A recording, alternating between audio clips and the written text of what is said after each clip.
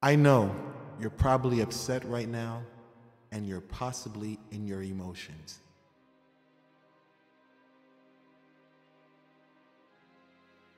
If you're trying to bring someone back, what you have to take in consideration is that spell work takes time. I know you've probably reached out to the person, you've probably texted them, he didn't respond. You called them, they didn't even answer your call. Like I was told when I was younger, it's funny when the rabbits got the gun. See, right now, you're doing the most. You've shown how much you want that person back. You've done everything. Well, I'll tell you this, no one respects a beggar.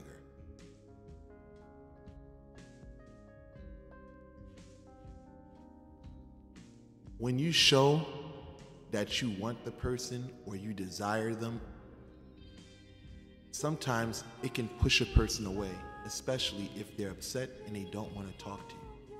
The best thing you can do is give that person their space. Let what you do consume them.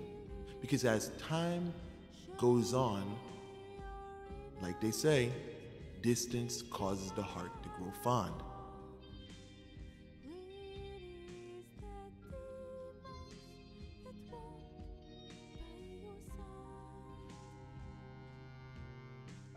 Now, it's hard, but you have to resist the urge to call that person, the urge to, oh, I need you, you got to stop that, halt, because when you do this, again, you're only pushing yourself into a deeper hole. When someone doesn't want to talk to you, the worst thing you can do is pressure them.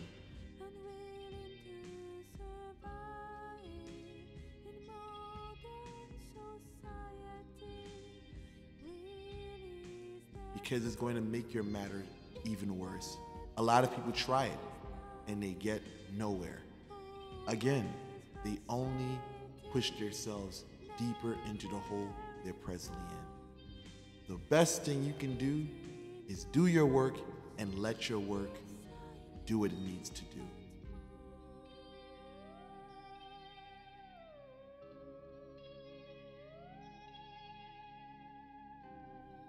By all means, you can discard what I'm telling you at the moment, but I caution you not to do what you want to. You're going to have to exercise willpower.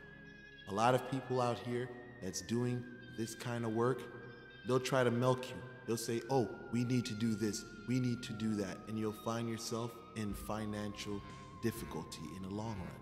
I'm not that type of person.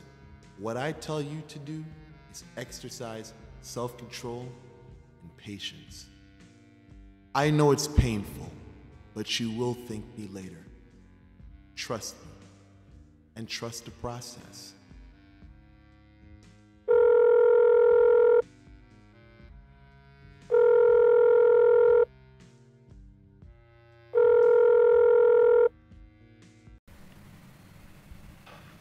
Listen, I feel I got so sad for all of this. For almost, I don't know, almost 2 years. But I never had the courage to tell you that I feel sorry for all the things. You know, I'm really, really sorry about that. All the things that occurred to us, you know. I think I could take I could take another way to solve the problem, but I was so afraid that my parents could happen something to them, you know. They could have some issues that I only thought that I had to leave. So I'm sorry. I know that I caused you some pain. I don't want to leave you alone, but I feel like by that time I have no option. So I'm so sorry.